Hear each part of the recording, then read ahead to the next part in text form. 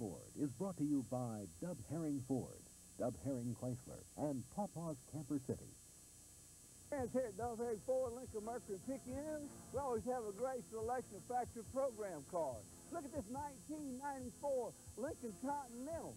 Low mileage, low price, $21,988. Friends, that's only at Dub Herring Ford, Lincoln, Mercury, and Picayune. You'll like our deals.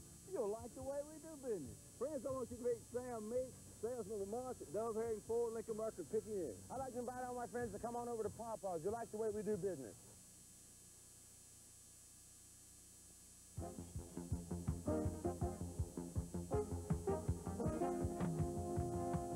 News 8 Sports presents the WVUE High School Scoreboard with Jim Gallagher and Lionel Bienvenu. Hello again, and welcome to the WVUE High School Scoreboard Show. I am Lionel Bienvenu. And I am Jim Gallagher. Tonight, it is round 2 of the playoffs. We're down to 16 teams in each classification. Some big matchups tonight, especially involving local teams from Class 5A, Lionel. Yes, Jim, St. Aug is one of them. They were almost eliminated by Bonneville last week, but the Purple Knights beat the Bruins on that wild final play we showed you earlier today. Tonight's second round found the Knights up against District 7 5A rival Jesuit. Doesn't get any better for that one. For the story on the game, let's go to Tad Gormley Stadium and our Joe Trahan. Joe? Tonight at Tad Gormley, it's a classic Catholic League matchup. The last two times St. Aug and Jesuit have played, they've split. St. Aug knocked Jesuit out of the playoffs last year, but Jesuit beat St. Aug in the regular season. So tonight, it's anybody's ball game. Let's check out some of the highlights. Pick it up in the third quarter, trailing 14-3. Jesuit QB Paris Childress airs it out for a diving Jacob Braun. Great catch, but it was 14-9, Aug still leading. Blue Jays' next possession, it's Childress again. He rolls right and races in from 11 yards out to put Jesuit on top, 17-14. But there's no quit in the Knights. On 4th and 1 from the 34, Dennis Burks breaks free, and St. Aug regains the lead 21-17 on the great touchdown run. But the seesaw affair continues. This time, Childress hits Guy Bumpus with a 7-yard touchdown to put the Jays back up 24-21. And that's the way it ends, 24-21. Jesuit advances to the next round of the playoffs. For the high school scoreboard, I'm Joe Trahan.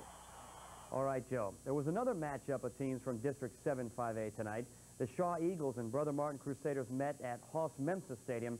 The Eagles trying to beat Bromont for the third year in a row. The Shaw cheerleaders hoping their team would get the win, but this was all about defense. Brother Martin defense tonight. Quarterback Derek Joseph of Shaw chased down, chased around, and finally sacked for the big loss. Brother Martin quarterback Blair Barbier goes to the air on this play. This will end up 36 yards down the middle. Touchdown to Ricky Corrales. It was 7-0 Bromart. Shaw got a field goal in the game from Robert Wilson, 37-yarder, but they were shut down for the most part.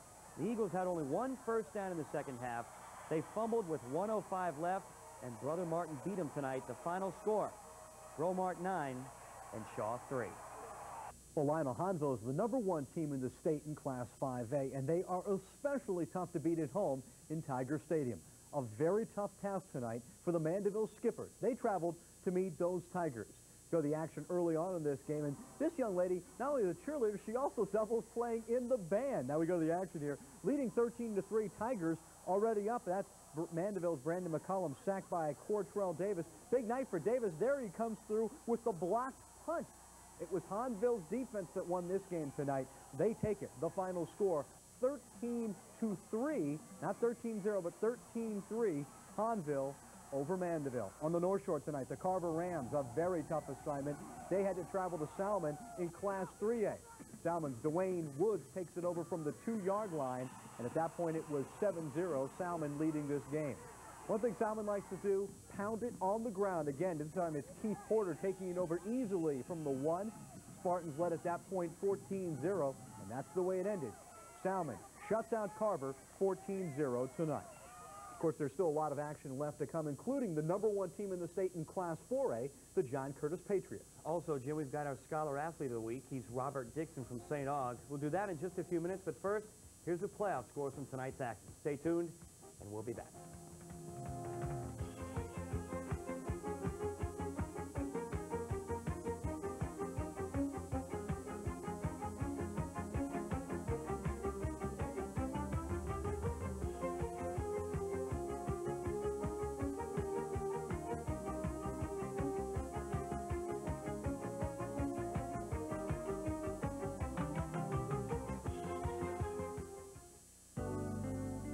What favorite things come with a Galant E-Ads? Automatic. Some upsets, Ed, some real upsets. Let's get right to the scores. All right, Coach, the scores and the highlights, and we've got a bunch of them. We start with St. Aug, who got the miracle finish against Bonneville to move on against Jesuit. So district foes in the rematch. St. Aug's Sean Rhodes was injured in the first quarter. Here we're going to come back. We're going to see Aug leading 14-3. Jesuit quarterback Childress is going to throw a 30-yard touchdown pass.